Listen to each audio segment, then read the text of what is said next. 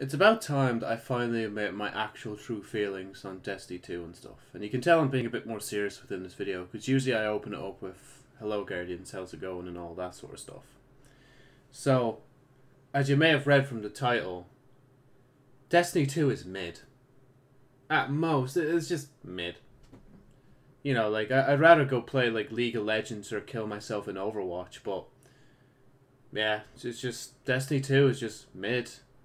Like, why would I play Destiny 2 when I could just buy the new Grand Theft Auto Online subscription service and get no money for it, like?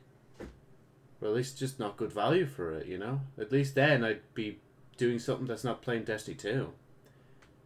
I feel mocked every time I go into the game.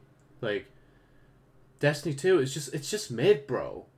Like, Bungie took a big L when they decided to, like, leave Microsoft and Halo behind them.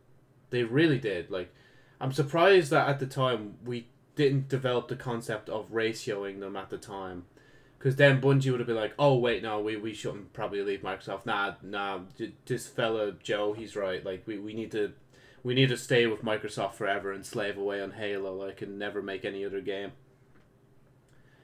Destiny 2 is just mid, at best. Like, I could try and give it a higher, like, praise, but there's just no point, really. Like, it's just mid. Like, it's the best way to describe Destiny. Like, from now on, if anybody ever asks me, like, of what I thought of the game Destiny 2 when I used to play it, I'll just say, meh, it's mid.